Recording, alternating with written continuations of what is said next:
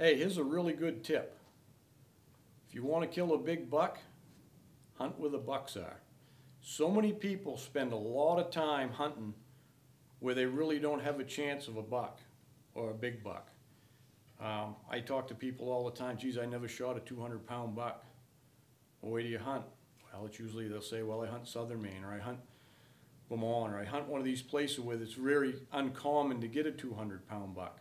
Well, hunt where the big bucks are and you'll probably get a big buck, or your chances will be better anyway. But also, people hunt, we're all humans and creatures of habit. They want to hunt somewhere where they shot a nice buck 10 years ago, and they keep going back and hunting and hunting and hunting those same areas. Not to say it's not a good area, but a lot of times people will they'll keep hunting there even though the deer aren't there anymore. If you're not seeing a deer sign when you're going to scout, forget about it. Find a new spot.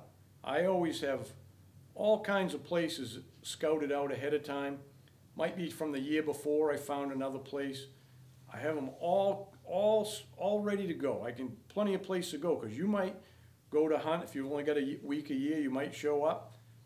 Your favorite place, they might have come in and clear cut it. Quite common up in the big woods, you know, a lot of logging and stuff going on.